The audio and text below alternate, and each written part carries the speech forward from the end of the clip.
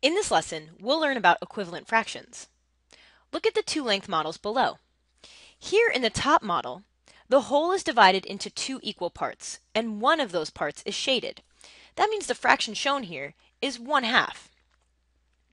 Now let's look at the bottom model.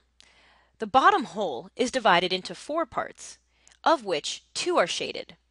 This fraction is 2/4. Now, if you look at the two length models, you will see that the total parts in both add up to the same length. Model 1 shows one part shaded, which is half of the whole, or 1 out of 2 pieces. Model 2 shows two parts shaded, which also means half of the whole, because 2 out of 4 pieces is half. And the other way you can see this here is just notice that the amount of space in this length is the same. So the blue area is the same amount of space, even though the fractions look different. And this means that these two fractions here are equivalent to one another. They both represent the same amount. And in this model, each part represents 1/2. But in this model, each part represents 1/4. So what this means is that 1/2 is the same thing as 2 of 1/4, right? Two parts that are 1/4 each, or 2/4. And this means ultimately 1/2 equals 2/4. Now, even though the fractions 1/2 and 2/4 look different because they have different values in the numerator and denominator, they represent the same amount, so we call them equivalent fractions. Let's try a problem together to understand this concept better. Check to see if the fractions 1/4 and 3/8 are equivalent. Use area models. Now what you want to do is take the same whole, which is the same size rectangle, and divide one into 4 equal parts and divide the other into 8 equal parts. And that's what we have here, right? We've got one rectangular piece here that is divided into 4 equal parts, each part being 1/4, and we've shaded in just this 1/4 in purple. In the bottom model, you have 8 equal parts, and 3 of these equal parts are shaded in to represent the fraction 3/8.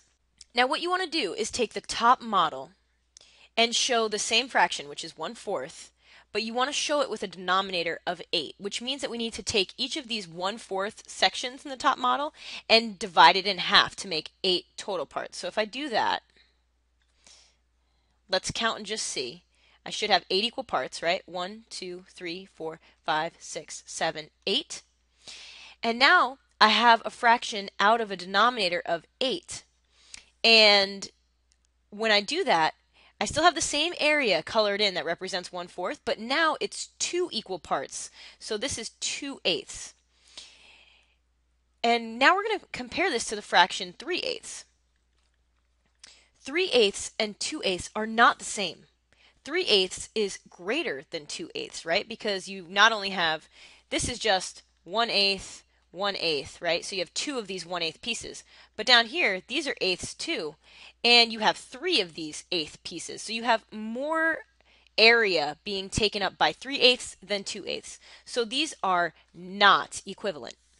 Let's try another problem together. Are 2/8 and 1/4 equivalent fractions?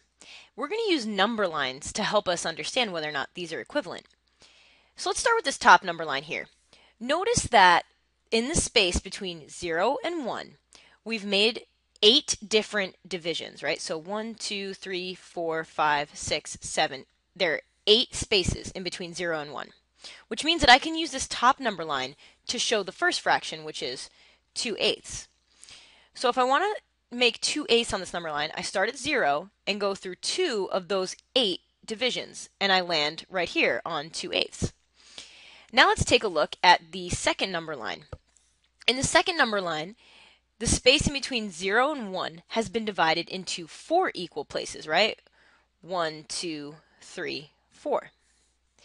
So to show the next fraction on this number line, I want to show 1/4, I'm going to highlight just one of these 4 parts.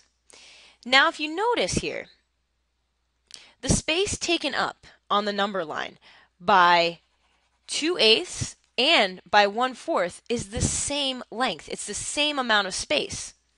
What that means is that 2/8 is equal to 1/4. Even though these fractions have different numerators and denominators, they are equivalent, or they represent the same amount. And that you can see that pretty clearly here on the number line.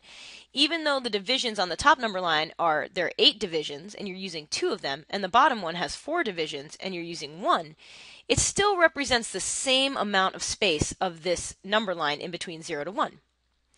In this lesson, you've learned how to identify equivalent fractions. Happy solving!